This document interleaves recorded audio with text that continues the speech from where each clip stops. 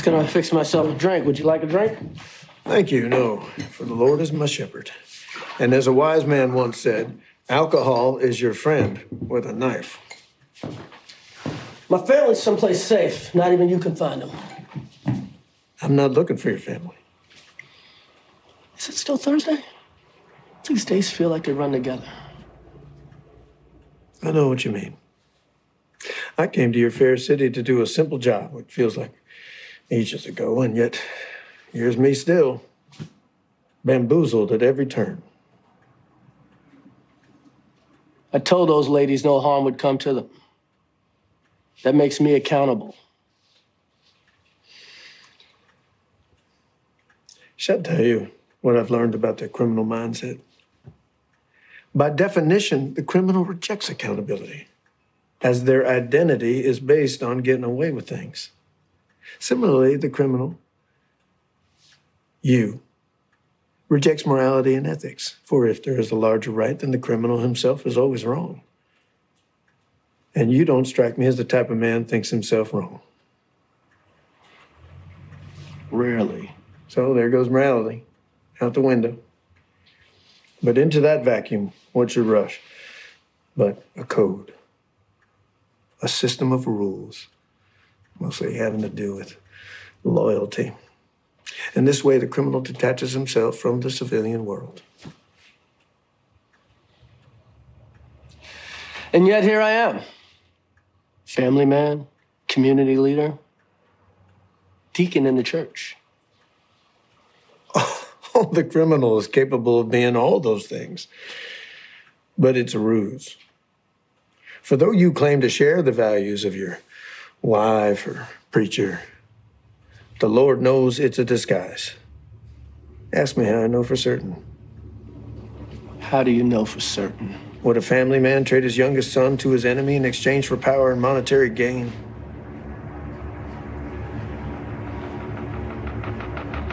You need to leave.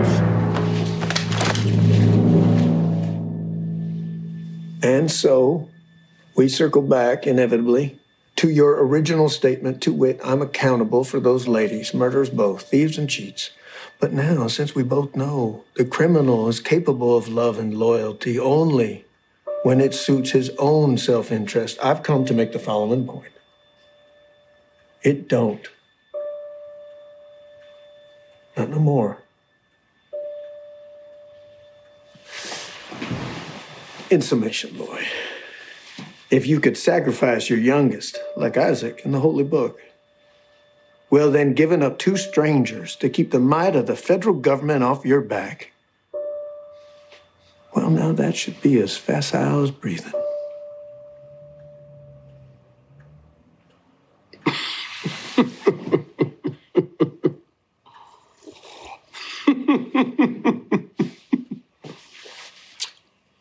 I like you. We Mormons are very friendly people. No. Pretty unfriendly, really. But it's the way you're unfriendly. Like you're doing me a favor. You're on the 10 o'clock train to Philadelphia. You didn't hear it from me.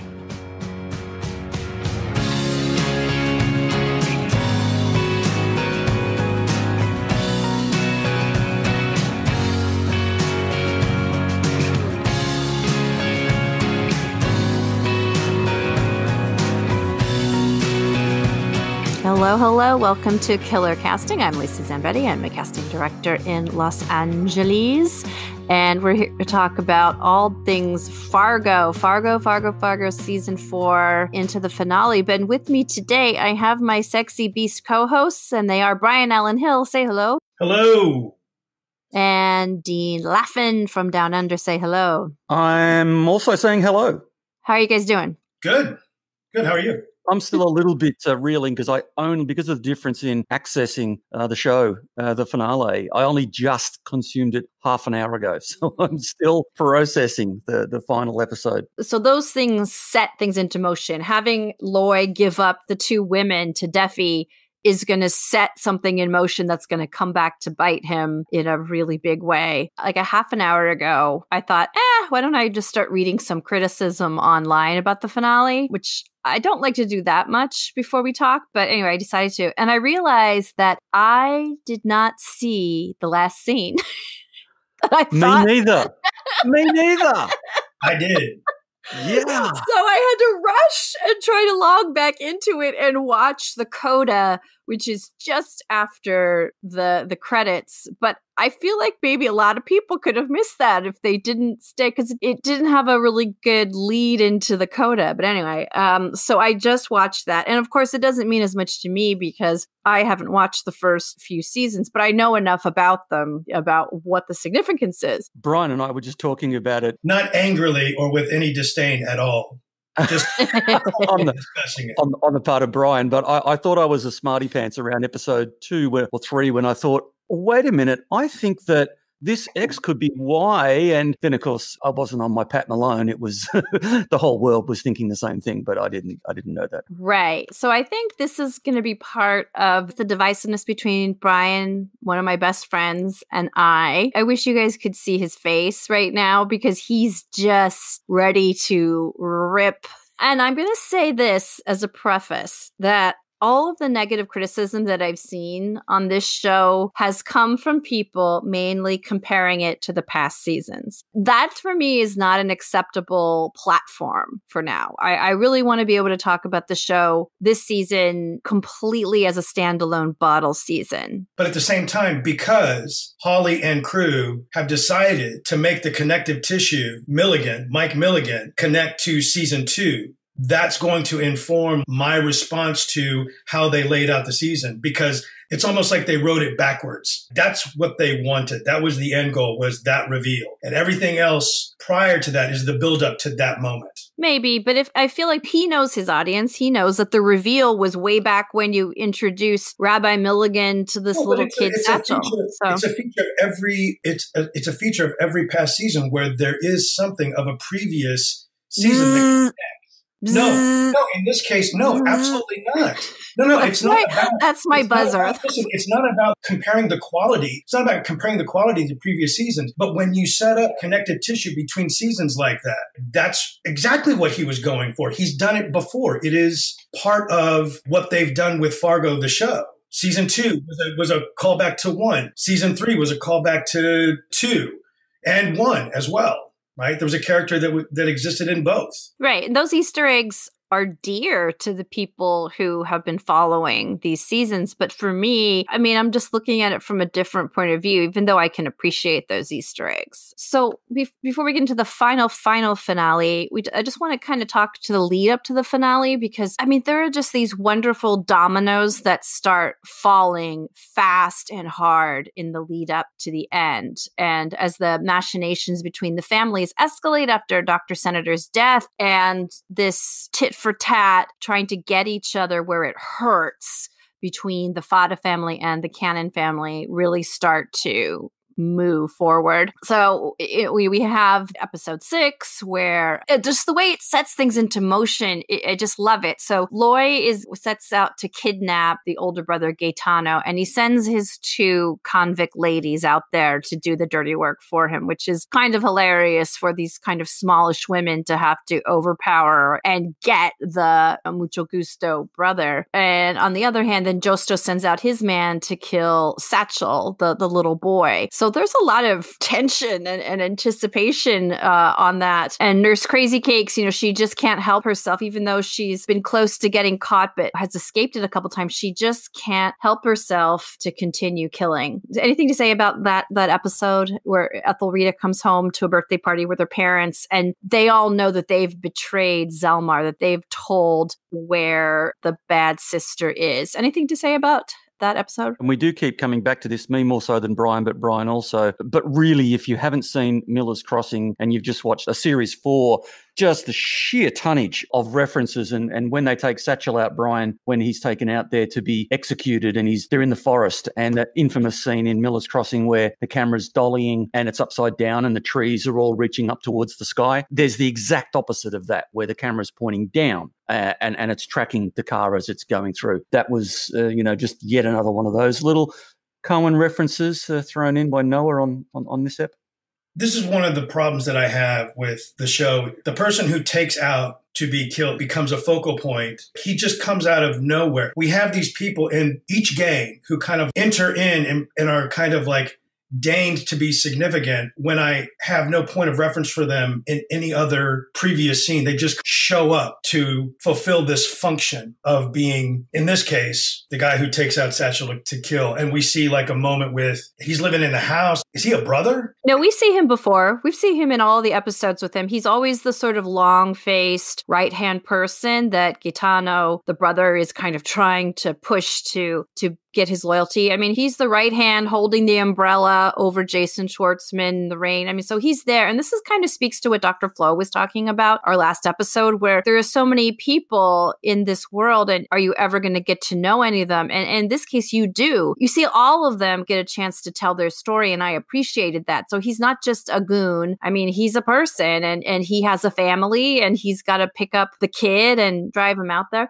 I mean, I disagree that he has any kind of significant role prior to that. Not in the way like James Vincent Meredith had, or even Loy Cannon's man who had the messed up eye. It just seems like that there is an unevenness in terms of how all of these henchmen across the board are handled and how they're put into use for the purposes of moving the story. Well, right, but not everybody can have their story. I mean, it has to be uneven. I mean, you can't have everybody's story all equal at the same time. I mean, it has to be. It's not about equal. It's mighty convenient. A lot of this storytelling. That's my opinion about like that scene. And then to leave him out in the cold like a dog, to not give him a proper burial. But that tells you about Jason Schwartzman's character. That tells you about Justo's character. That's what that's about. So this is interesting. In the next episode, the next big sort of thing that sets bad things into motion is when the bosses meet to try to broker a peace and trade the brother for the son. And Justo tells Loy Cannon's character that, in fact, his son has been murdered. It's not a smart thing to do, or is it? I wasn't sure in the storytelling, like what good that does, except to set Loy on a collision course and into a rage that his own son has been killed. And to show that Loy is not like that. Like he can't exact the same revenge over the little boy who's in his care. He's tempted to lash out and kill the Italian boy that is in his care, but he ultimately doesn't. I think it's telling when revenge is attempted. It's not by his crew. It's by the other white gangsters who have offered their allegiance or the weapons. They're the ones who lash out. But that's saying that Loy's a better man, isn't it? He's the better man and the better father. My son's dead, but another dead son would be another grieving mother, and I'd be as bad as them. There was one point where he said, the Italians can't climb up to our level, so they're trying to drag us down to theirs, and I'm not falling for it. Devi makes the compelling case to Loy about giving up the ladies. Because it's like, if you're willing to give up your son in trade to acquire power, it's like, then you should have no problem to keep the peace. Like, give me these women. I was going to mention that scene because it's actually, you've spoken earlier, Brian, about Chris's dramatic acting chops. And I thought that was a really good scene because he was sort of in control. He's the one doing whatever. And then Dickie drops that on him and you just see his face drop. It really hit him. You could see that it hit him to the core. And then he just rolls over and just gives him up straight away. And he's laughing. And not only does Loy, he's not only not able to kill the little Italian boy in his care, but he ends up not killing Gaetano, the brother that he's kidnapped. And he lets him go and just leaves it to that to play out between the brothers for that betrayal. It's interesting. That wasn't because he's a nice guy. That was because he expected Gaetano to go back and, and take out Justo.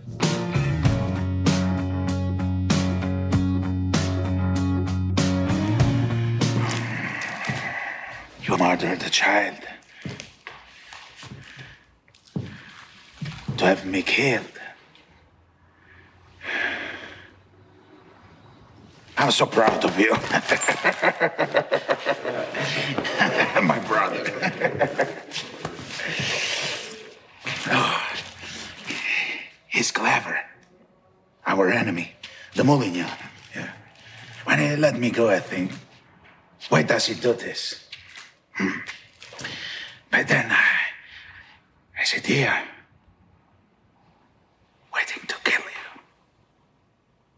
And I realized he wants me to do this. To murder my brother and take over this family. Because I'm the lion, but you're the snake.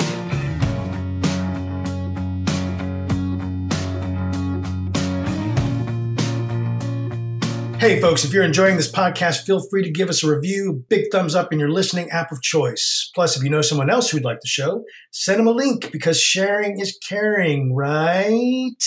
Now, back to the show. So those things set things into motion. Having Loy give up the two women to Defi is going to set something in motion that's going to come back to bite him in a really big way. So it's so interesting, the things that start flipping. So Justo thinks that Loy is going to kill his brother, but no, Gaetano comes back and kicks his ass. But then what happens? He's like, my brother, you're the smart one, which I thought was so interesting. I don't know what. Okay, Brian. I mean, after everything that's been set up, and we even talked about him being the Fredo of crime bosses or whatever, it was too sharp a turn for me to just like buy into. I just couldn't. I was like, this defies everything that has been set up prior. And again, it's convenient storytelling. You need it for what comes in a couple episodes or a few episodes, a few scenes, to have that kind of turn into like, I'm the bull, I'm the lion, you're the snake. All I could think of as they were talking was like, what's the matter, you? Da, da, da, da, da. Why you looking so sad? It's not so bad. You remember that song when we were kids, Lisa? It's that goes by your face. The worst kinds of cliches, just droppings. Well, for me, it defied cliche. It because you normally that scene would go, the brother comes back and exacts his revenge and takes over the family. And I thought it was really interesting to have him turn to understand that it's not going to work without the brains. He's not going to be able to run the family clearly without his brother's brains. And so I thought it was an interesting turn for me. I've got sympathies for both sides of that argument, Lisa, because I'm just thinking as you're describing it as an element as a script device or as a device, I think it works. But as Brian said, the actual realization of it in the performance by Gaetano, I didn't buy it either. I'm like, how does this rampaging lunatic, almost a psychopath, then suddenly just become a loving brother? It was a 180-degree turn. I couldn't buy it, but I think that was on the performance. But I felt he was pretty two-dimensional throughout, didn't you think, Brian? He's swaggering and he was almost a cartoon, that guy. There are other great performances, but I don't think that was one of them. But that's the reaction that Justo has, right? Are you kidding? I think that he's as bemused by it as well. But I bought it and I thought it just added something unexpected and not your normal, just not the normal way that these things tend to go. It all comes down in this incredible homage to the Untouchables in the train station scene. Before we get to that, because you're absolutely right. Okay, sure. That homage to the Untouchables, like shot in the train station. I mean, as soon as I saw it, I was like, oh, this is Untouchables. There's another homage. Yeah, I think everybody who saw there's that another homage that. Later on, too, we can talk about, right? Okay. But the reveal of Jack Houston, his character, Otis being like, twitchy, like from the time he was a kid. And that whole conversation with Defi, like being on the phone with Loy Cannon and all that, I was screaming at the television. It's like, first of all, if you are twitchy and an army psychiatrist said that you are touched, you're not going to be a minesweeper in the war. And then you're not going to be allowed to be on the police force. And then when Defi asked him, like, who are you on the phone with? Lloyd, he wants to know that they get apprehended or killed. Come on, you corrupt cop, and come with me. How's Defi deserve to die? Fuck that guy. It's like, if you're going to believe this guy who you know is corrupt, you know what I mean? It's just like, and as much as I said the other day, like, I like Jack Houston's performance, and I do, those story points, again, I don't mind a willing suspension of disbelief. That is what we grew up with in theater and in storytelling. But at a certain point, if it defies all logic, it loses the ring of authenticity. I think a lot of these characters think that they're smarter than the other. So I saw that as the Marshal Deafy. Well, per his nickname, Deafy, he doesn't listen. People tell him things and he doesn't listen. And he thinks that he knows best. And he thinks that he can proselytize someone into changing. And so for me, it was more just about his hubris. And like, he's Dudley. He literally looks like Dudley Do-Right. And that's who he thinks he is. But the fact that Otis is even on the police force, I mean, maybe standards were different, but I don't think they were that different. A guy with a service record that details like being shell-shocked. Yeah, I think that that's okay because I know that in the time period, of course, all kinds of people are going to be on the police force. We know that. We know that there are all kinds of people with all kinds of pasts on the police force. So I definitely didn't bump on that. Was it just me, or did Deafy remind you a lot of Michael Shannon's character, Nelson Van Alden from Boardwalk Empire? Super religious, super straight G, but underneath he was just twisted. I haven't watched it. Oh, really? Did you see it, Brian? I haven't, no. Okay. Well, when you do, I think you'll see another one of Noah's little sort of Easter eggs there. But yeah, no, like Deafy's not, he considers himself very moral, but he's not. He is, on the surface he is. Can't go around killing people if he was really religious. So I don't think anybody, even if you haven't seen The Untouchables in a million years like me, could not mistake the lead up into this scene where U.S. Marshal Deafy has finally tracked down his two convict ladies. And I adored the composition of the scene. I loved just the timing of it, the tension of it, the use of movement of the crowd. I thoroughly enjoyed watching it. Just the anticipation of it all going down and watching Deafy go through the crowd to try to chase after Zelmar and Swanee. And just wondering, okay, when Otis is in the car and he can't get out, looking back, I'm not sure. Is he doing that on purpose? Is he waiting on purpose? Does he genuinely not able to get out of the car? And so when he comes into the scene where there are just bodies everywhere and the aftermath of the shootout has happened, Otis comes through the bloodbath and finds Deafy, has his gun on the two convicts and is ready to arrest them. Were you surprised that Otis comes upon them and shoots Deafy, or did you see that coming? I didn't know why he did it. Ditto. Okay. Folks, this is an audio medium, so it's a little difficult to tell, but Brian just threw up his hands and went, I don't know. I got no idea. Visually, and it's clearly a homage. And to the extent where at one point, Deafy is running down the stairs and he's pushing people out of the way in slow motion, exactly like Kevin Costner did. And I think there's a baby carriage in there somewhere too. No, you know what? Your brain probably put it in there. I looked and there's not one, but it looked like there was. But it also, there's in the lead up to it, there's Zelmar and Swanee sitting there. They're in the train station. They're almost out, but they're about to get it. Does that make you that little description? Have you guys seen Al Pacino in Carlito's Way? Yeah. He's at the train station. Oh, and by the way, De Palma. Oh, hello. Well, I mean, I guess from a strategic standpoint, Otis says, Lloyd wants me to make sure that they get apprehended or killed because he doesn't want it to come back on him. So it makes sense that he's got to kill Deafy because he can't be a witness, because the next thing he does is kill Swanee and then tries to kill Zelmar. Yeah, I mean, I was confused. At first, I was thinking he killed Deafy because he was just tired of having this conscience on his shoulder and he just needed to silence it. Now, what you're saying, obviously he has to kill him if he's going to get away with killing the ladies. So Otis shoots Swanee, and it's like, I mean, I've come to like that character so much, but you know that she knows she's going to die. Everybody knows that she's going to get it. And curiously, Zelmar survives. I mean, she just charges Otis with this just strength and rage because she loves Swanee and seeing her die, and she gets away. And that's not a good thing that she gets away.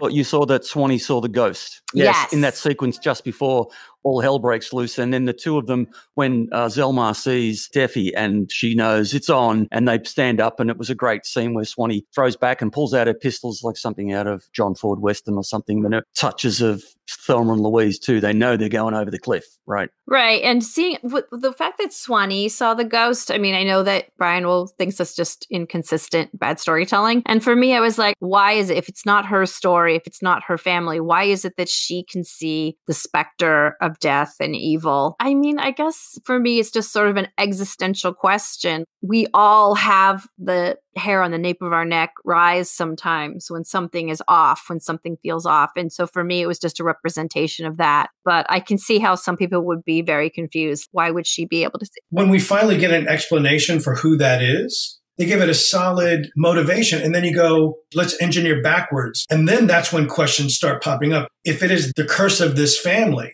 represented in this specter, then what does it mean to Oretta? What does it mean to Swan? I can understand why the family senses it, but then there's not a consistency in what that represents then. Because you can make an argument with episode 10 that it's a protector too. Like maybe it has turned. I don't know. Once you give it a solid history and a solid meaning, definition, then it becomes really, then the speculation becomes like, well, that doesn't make sense. I don't know. Yeah, I agree that finding out what the specter really was less exciting than when I didn't know what it was, because in a weird way, I understood what it was from just a gut level. As an audience member, to just kind of like, this is suspension of disbelief, right? To allow that this exists in this world and to wonder and to be engaged by that. You know, that's cool. I wonder, is he just a metaphor for imminent death? That's what I thought, but I don't think so. Well, Swanee sees him and then she dies. Well, he kind of saves Ethelreda. And so I'm just sort of wondering if it's something about that, but it's a bit fuzzy.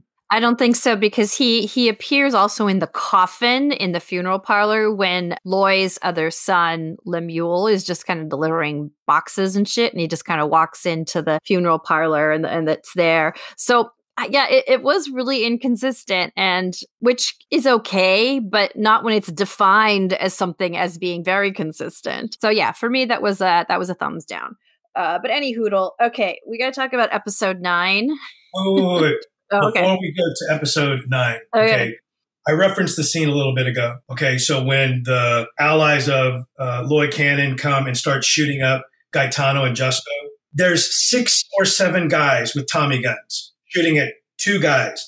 Gaetano comes out with 2 handguns, doesn't get hit by a single fucking bullet, and yet the spray of bullets reaches the house and kills their mother and wife or sister, whoever the fuck the other woman is. And I'm watching this scene, I'm like, you want to talk about fucking convenient? It's like, come on.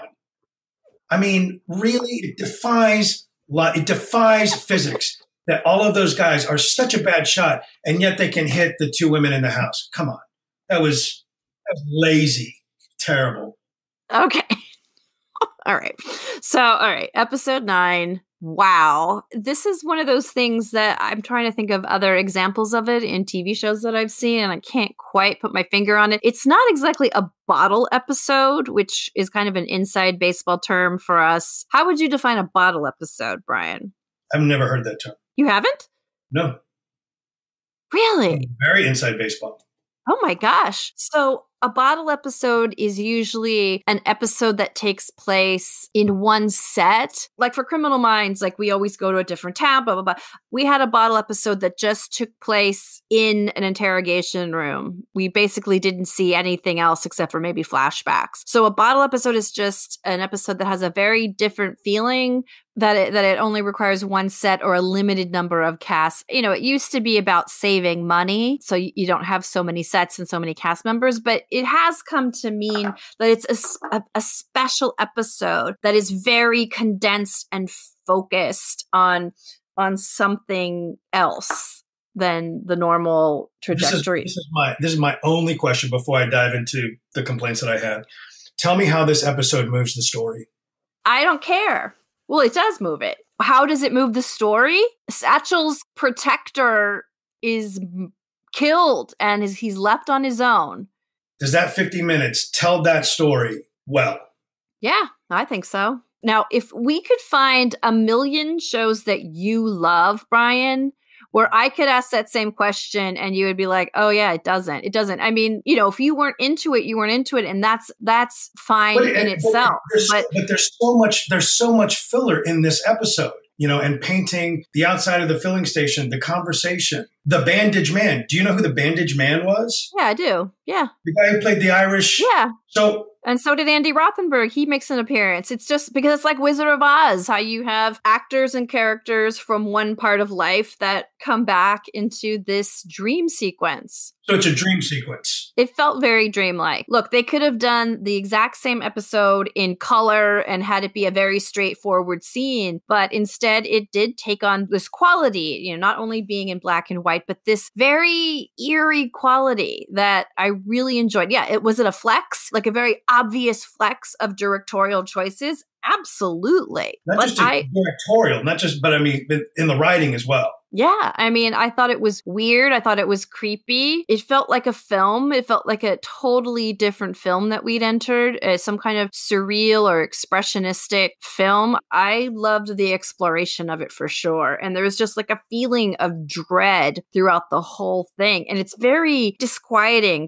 Hopefully everybody's seen the episode because I'm not going to go through the whole ins and outs of it. But even some of the occupants of that hotel, the guy who's like really loud and in your face and really jarring, and all of the weird people in all the different rooms. And I found it really interesting and macabre. And I don't know. I dug it. Yeah, I'm with you, Lisa, and I get Brian's technical criticisms of it, but almost as a self-contained, as you said, like a little mini movie all of its own. I loved it. And, the obvious references, I mean, they really went into Kittyland, right? So it's totally reflective of The Wizard of Oz. At the same time, we get a retelling of Yertle the Turtle, and then Goldilocks gets a mention. And, of course, the whole thing's about The Wizard of Oz. So there's all that thing going. But I don't know if you clocked the very, very opening sequence of this where the camera's sort of just pushing in over a wreckage of the house. And you're like, wow, it's just mayhem. And you're thinking, where are we and what's happened? And the camera pulls over a book, the book was titled The History of True Crime in the Midwest. And then as the camera keeps going, there's one page that's stuck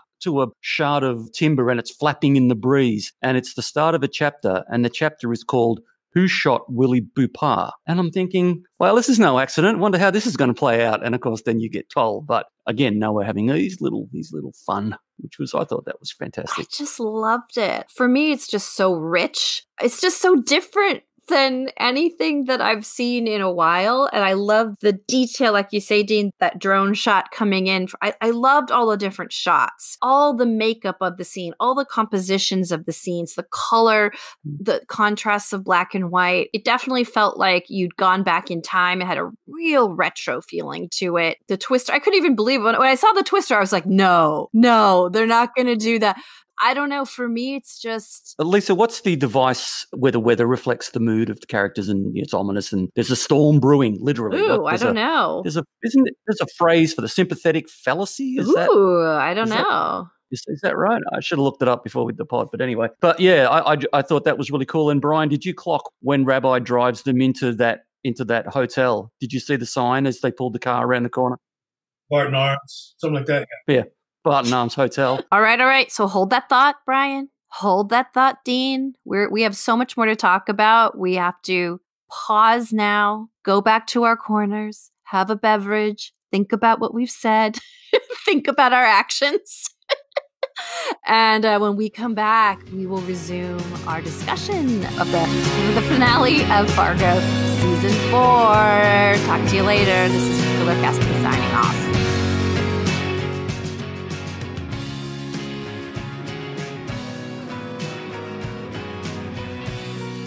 Killer Casting is a concept created and produced by Lisa Zambetti. Audio engineering by Dean Laffin. Logo art by April Laffin. Website and Big Fat Opinions courtesy of me, Brian Allen Hill.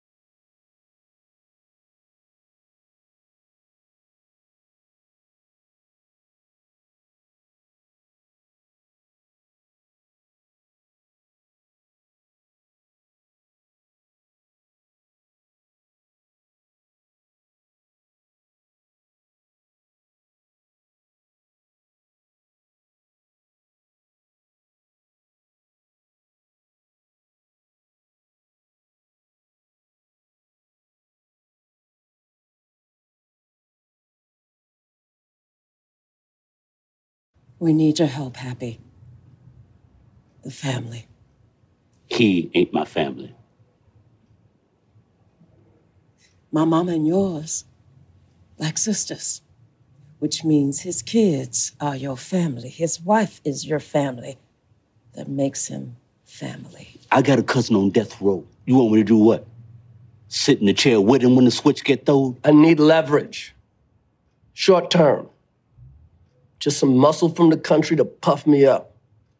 Show people I'm here to stay. That's a Costa Nostra, boy.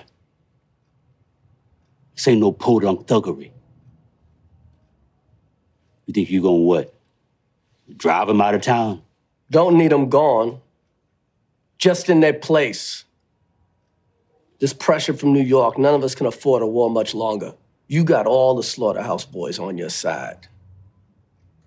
Texas cousins smuggling from Oklahoma. Shit, you make me sound like a big deal. Maybe you should be helping me. I told you this was a mistake. Lionel Holloway, stop messing around. You want to talk about all boats rising, that goes both ways. It don't matter if you think we should be in this war, we're in it. They killed my son, 10 years old. What did he ever do to anyone? And they killed him. And now they want to snuff us out. Us. Because after they string me up, they coming after you.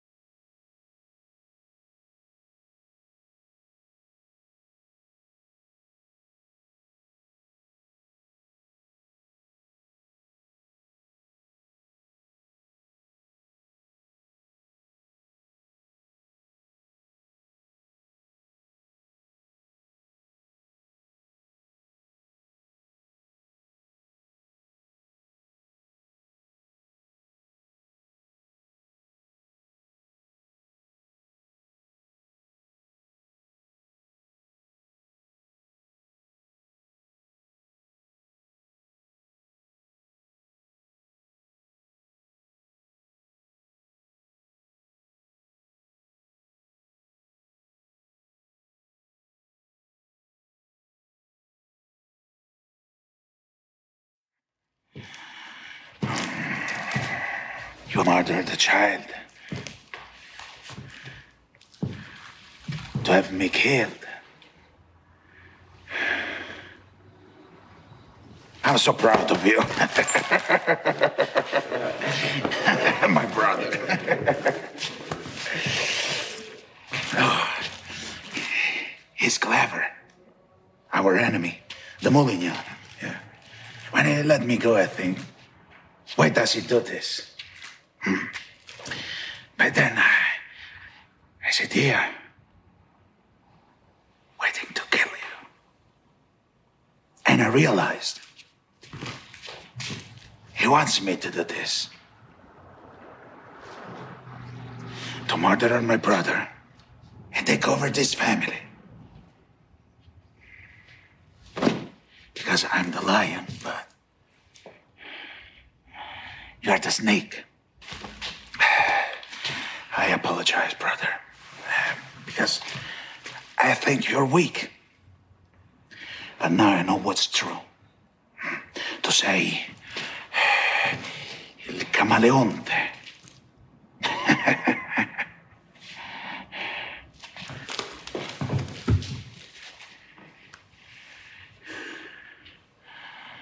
Nel silenzio della notte, sotto la luce delle stelle e lo splendore della luna, io prometto di proteggere il mio saggio fratello e di fare la sua volontà.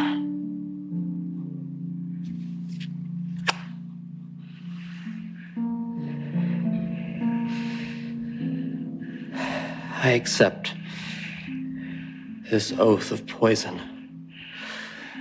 knowing that from now on, no man will judge you, but that you will judge yourself. And that if you ever betray me or this family,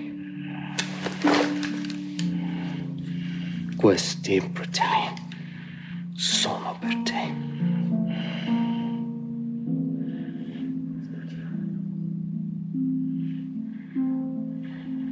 I swear.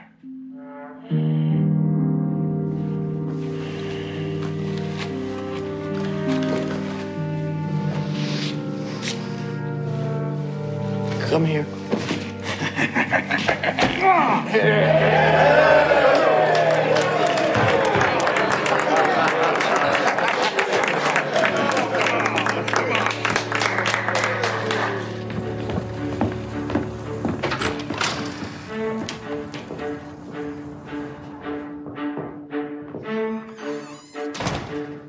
Tell me.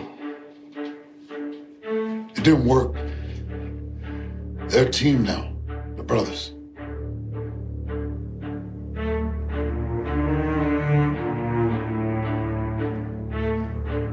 So what do we do?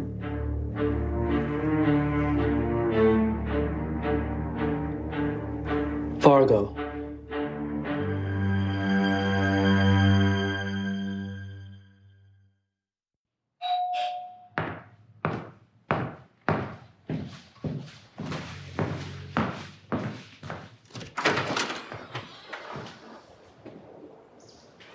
We're closed. I'm here to see my son. You know who I am. Of course. Please, come in.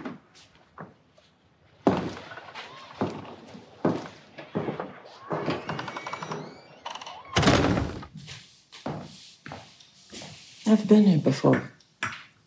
Maybe 5 years past. Friend of the family, cancer. Got a real nice service.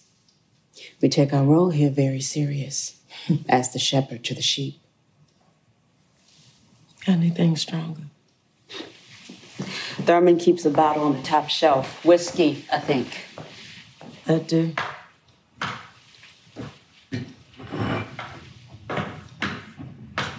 I can't help you. What? You're going to pour me a drink and we're going to get to talking. How we grew up on the same street, know the same people, and then you're going to ask me for help. And I want to go ahead and let you know up front that's not going to happen. This is our home. Been in my husband's family since the century's turn.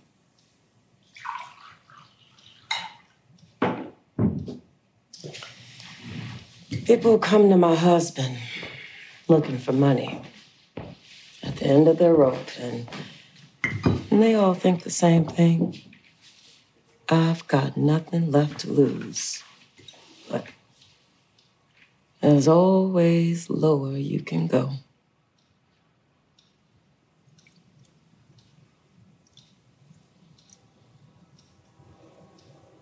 My youngest son was killed.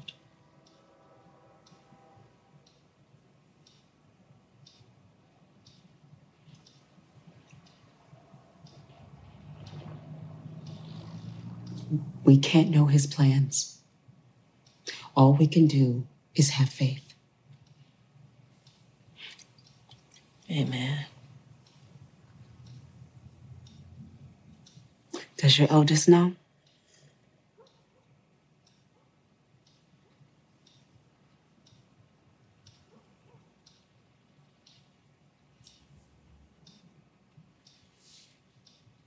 You have daughters also, I think. 2. Mrs. Cannon, we have made mistakes, Ma Thurman and me. Lord knows we're not the angels we try to be, and we're not looking for charity, just the opportunity to make things right. I told you. My girl turns 17 years old this week with dreams that take my breath away.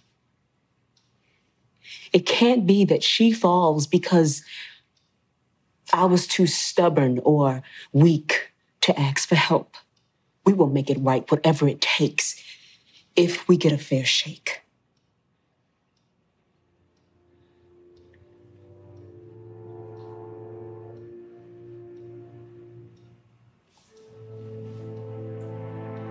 I wonder if you would hold the service.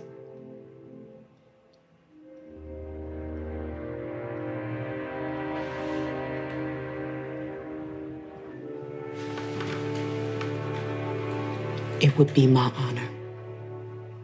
Il y avait la vie de tous les jours. Il y avait le chahut des carrefours. Et puis les gens qui achetaient leurs journaux. Et puis tous ceux qui prenaient le métro. Il y avait la parade des boulevards. Les boniments du vieux camelot bavard. Et ça mirant dans l'eau sale des ruisseaux. Le ciel d'avril qui faisait le gros dos. What are you studying there? French. Ooh la la.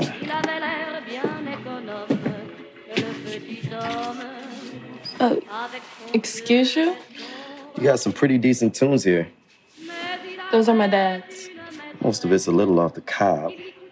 This one ain't half bad. You like jazz? Enough. Who's your favorite horn player?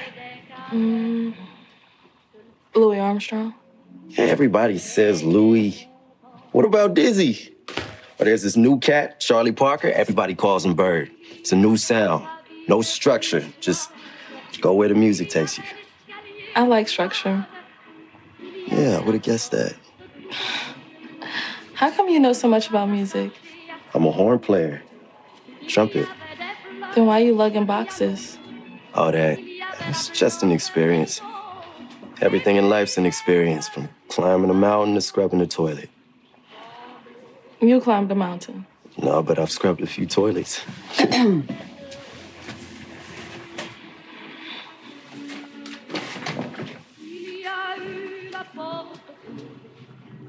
Your mama's here for you.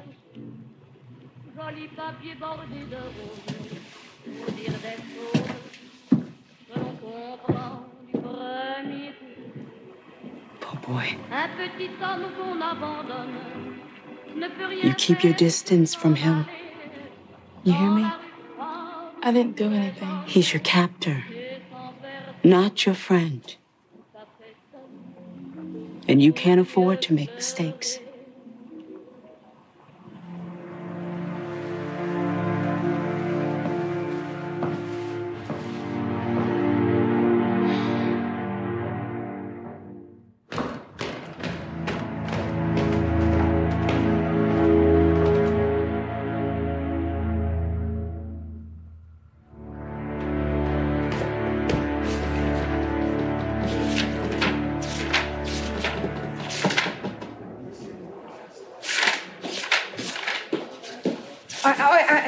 Nurse Tapley, might I have a word? I'm on rounds. Of course. It's just I heard Dr. Harvard took a turn for the worse, poor soul, and I can't seem to find the room number in the He's ledger. been transferred. Transferred? To a hospital specializing in the treatment of poisons. To the, Attempted murder, the authorities think. Oh. I kid you not. I saw the test results myself, positive for strychnine. So given the attempt prior resulting in the shooting death of Mrs. Will, the authorities thought it best to transfer Dr. Harvard out of state until he can make a full recovery and offer evidence on his assailant. Jeez.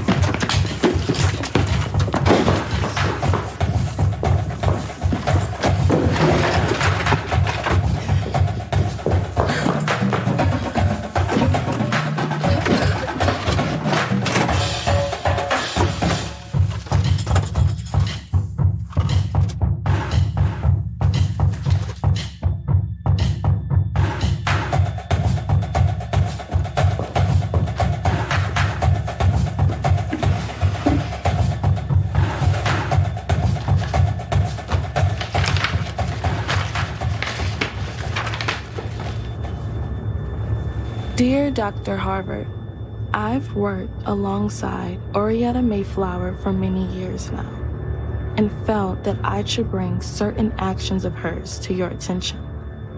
In the last year, many of Nurse Mayflower's patients have died under mysterious circumstances. After each death, Miss Mayflower has made it a habit to attend their funerals. She has also been known to steal personal items from her patients after their death. Not to mention, I have it upon good authority that she has pilfered an abundance of potent narcotics from the hospitals at which she has been stationed. Dead patients, misappropriated personal items, stolen medication. I suppose you have to ask yourself, is this the kind of nurse you trust around patients in your fine establishment?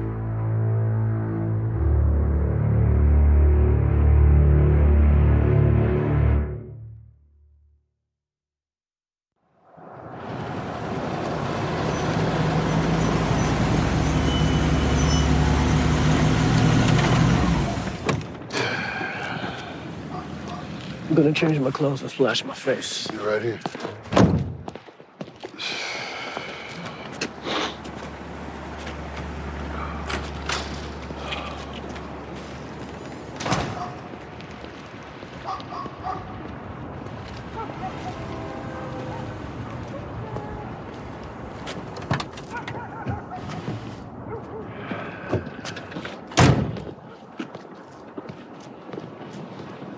Nope. You're in the wrong neighborhood, Slim. You need to turn your ass around and hop on back to your ride. Don't worry, I got no wares to sell. Oh, I got me one of those too. Makes a pretty sound when it fires. Kind of like Chinese New Year. But maybe instead of the 6-shooter, you'd rather see my badge. Keep it real shiny. U.S. Marshal. Backed by the power of the mighty American Eagle. And if that old raptor could talk, he'd say, son, stand aside now, for there's no power on earth that can keep a U.S. lawman from the execution of his duty.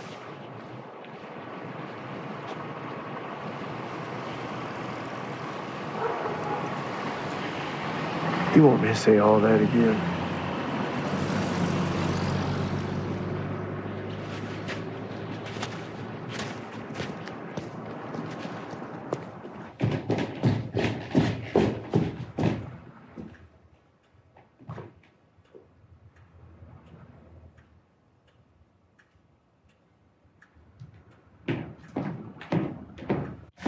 gonna fix myself a drink. Would you like a drink? Thank you, no. For the Lord is my shepherd. And as a wise man once said, alcohol is your friend with a knife. My family's someplace safe. Not even you can find them. I'm not looking for your family. Is it still Thursday?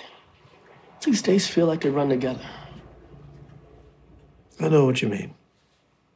I came to your fair city to do a simple job, which feels like ages ago, and yet here's me still, bamboozled at every turn. I told those ladies no harm would come to them. That makes me accountable. Shall I tell you what I've learned about the criminal mindset? By definition, the criminal rejects accountability, as their identity is based on getting away with things. Similarly, the criminal, you, rejects morality and ethics, for if there is a larger right, then the criminal himself is always wrong. And you don't strike me as the type of man thinks himself wrong. Rarely. So there goes morality, out the window. But into that vacuum, what's your rush? But a code, a system of rules, mostly having to do with loyalty. And this way, the criminal detaches himself from the civilian world. And yet here I am. Family man, community leader, deacon in the church. Oh, the criminal is capable of being all those things. But it's a ruse. For though you claim to share the values of your wife or preacher, the Lord knows it's a disguise. Ask me how I know for certain. How do you know for certain? Would a family man trade his youngest son to his enemy in exchange for power and monetary gain?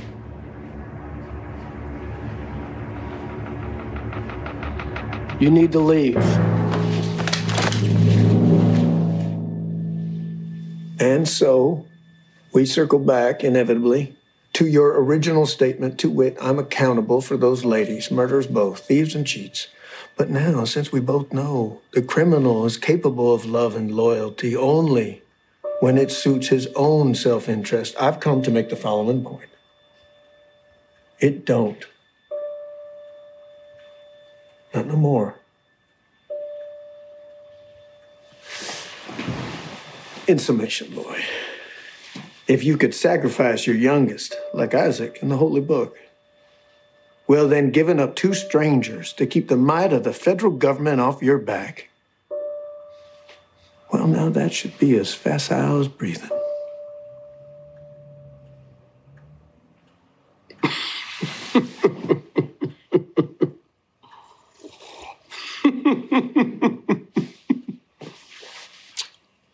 I like you. We Mormons are very friendly people. No. Pretty unfriendly, really. But it's the way you're unfriendly. Like you're doing me a favor. You're on the 10 o'clock train to Philadelphia. You didn't hear it from me.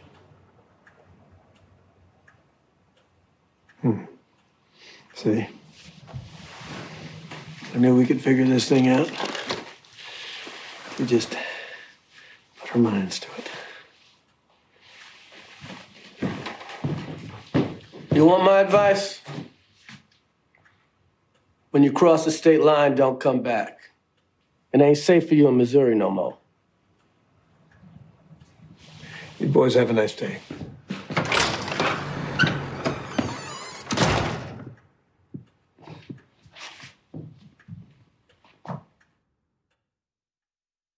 On my signal, Alpha team will enter through the main doors. Beta team will penetrate through the rear. Someone want to let me in on the joke?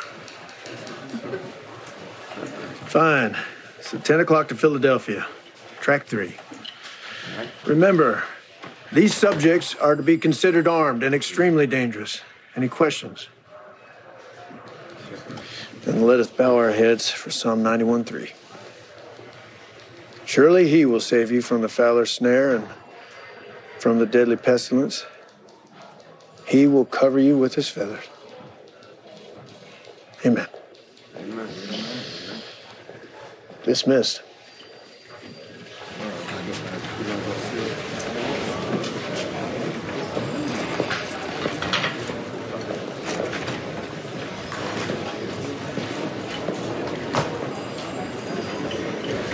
This cop said it with you. I want in. Look, I've been thinking about what you said. I just want to be a cop again.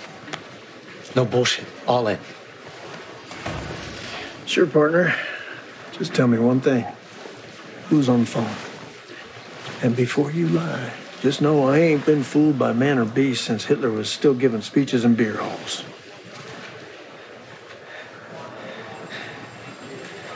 It was Louis Cannon. Go on. He wants me to make sure you get those girls. Doesn't want them coming back on him. Get how? Just to make sure they're caught or killed.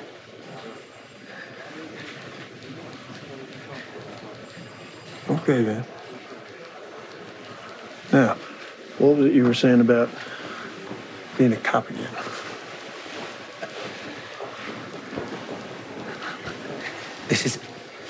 This isn't a choice. I got a condition. When I was a kid, the teacher said, oversensitive. The army shrink told me I worry too much, which, how can you worry too much when you're at war? Those things you call me, twitchy, touched, I've been hearing that my whole life. All I know is I feel better when I'm in charge, when I got the power. That's why I joined the force. No, because cops have power.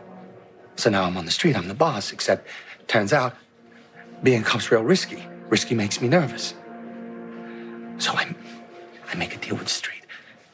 I take a few bucks. I look the other way. Less risk, but also less power. So here comes that feeling again. Like I'm drowning on dry land.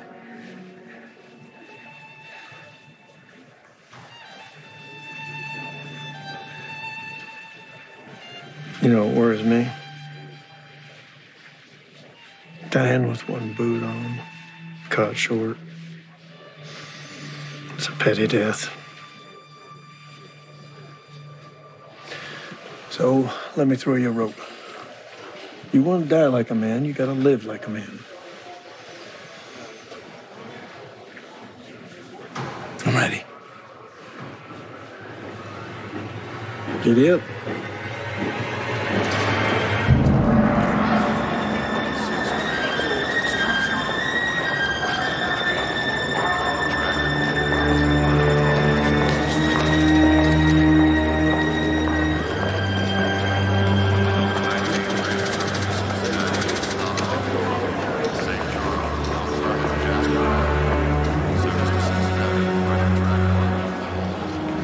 I want to get some sweets.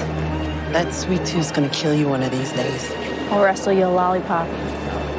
Go on then, shake a leg.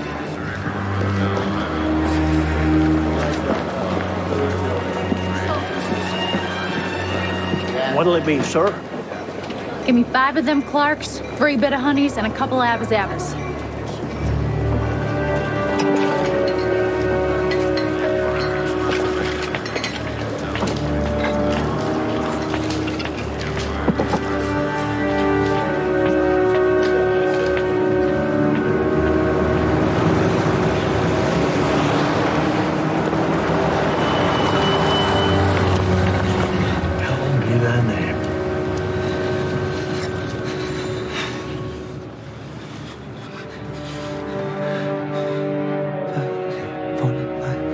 Cheer up, Palomino.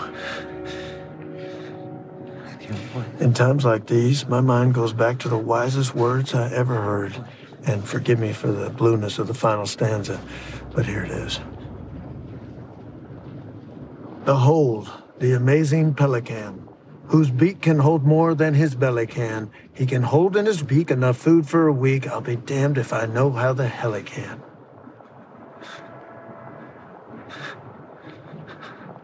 Geronimo.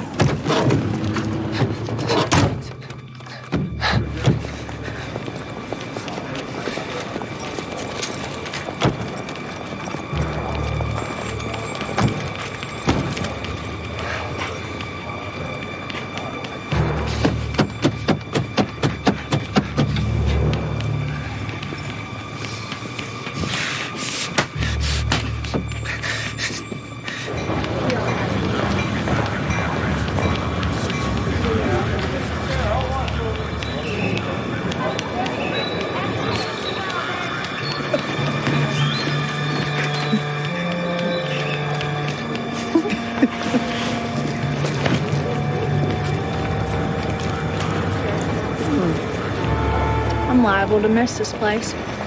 I was just getting accustomed. You and me both. Hitting them eye ties is some of the most fun I ever had. Barrel of monkeys.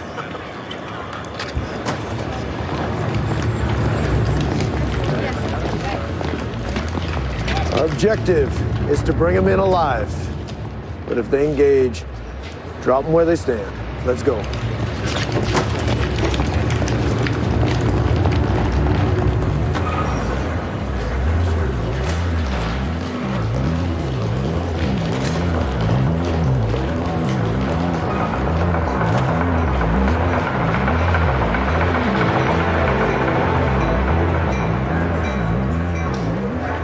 Rattler's almost here.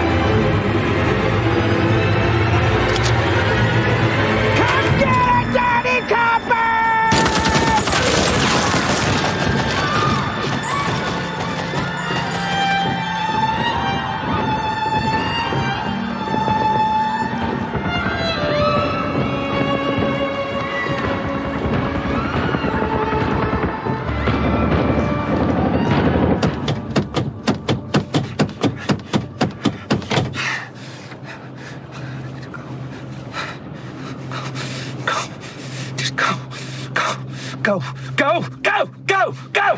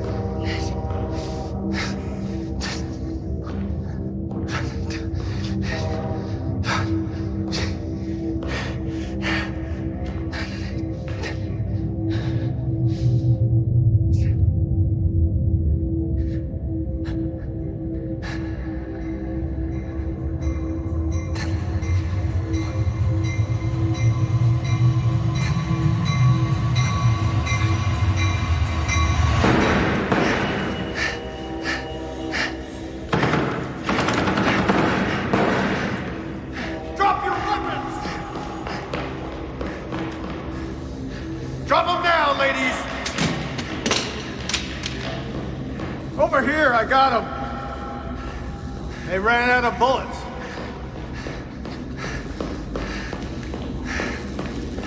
Attaboy, Wes. Come on, I need you. Cuff him.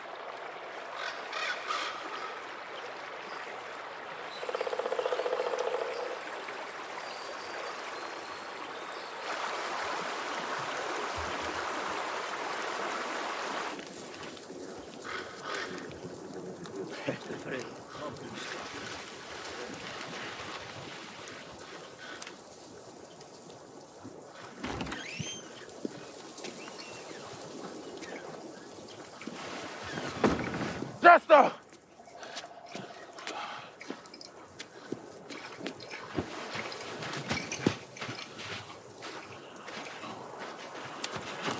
Drink.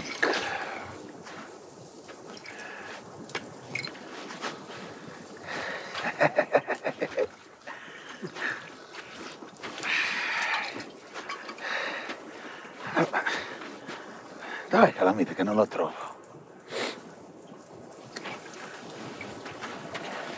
I sent him after Milligan and the kid. Huh? Antoon was supposed to shoot the kid, but Milligan shot him first, took the kid, and they flew the coop. So Calamite's gonna run him down. So you tell our enemy his son is dead? I know, Irish. That's a run straight to him.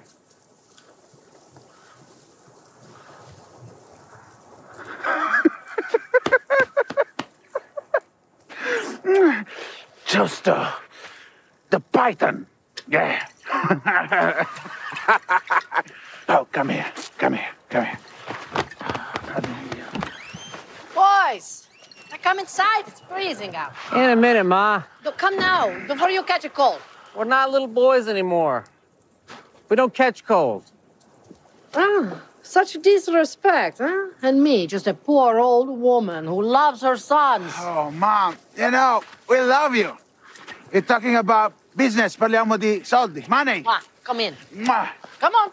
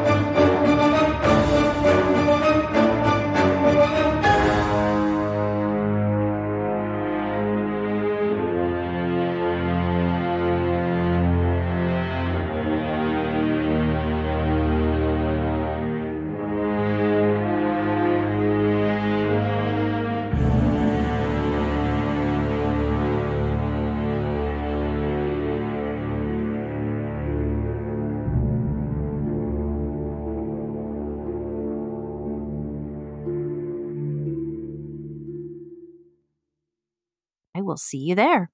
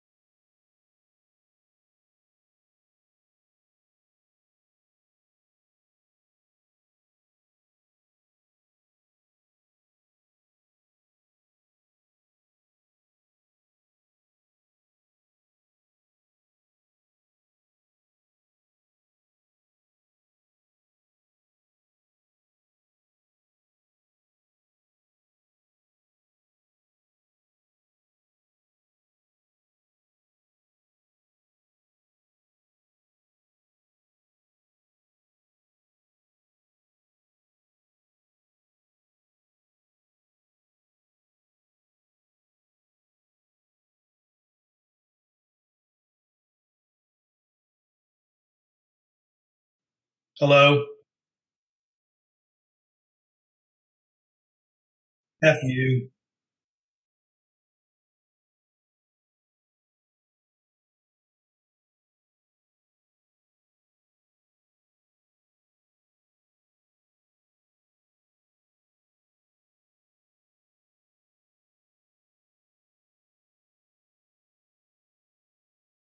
Hi from down under. It's Dean here in Melbourne, enjoying our excellent recap. Killer on Casting is a Fargo Series concept 4. created and produced by Lisa Zambetti.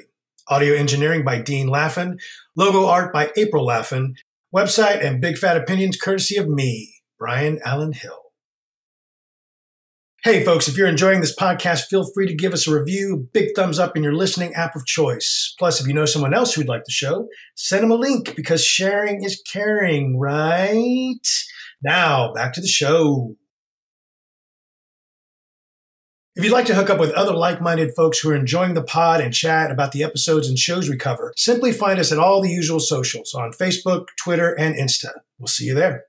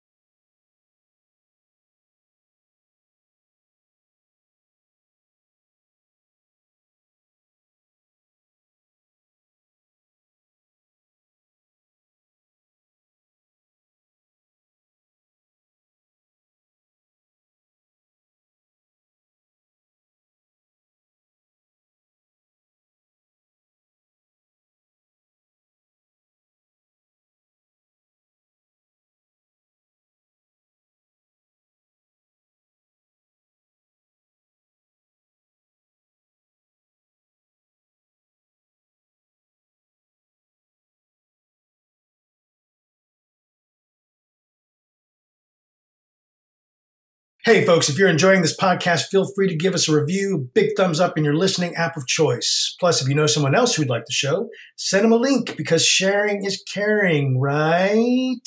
Now, back to the show. If you'd like to hook up with other like-minded folks who are enjoying the pod and chat about the episodes and shows we cover, simply find us at all the usual socials on Facebook, Twitter, and Insta. We'll see you there.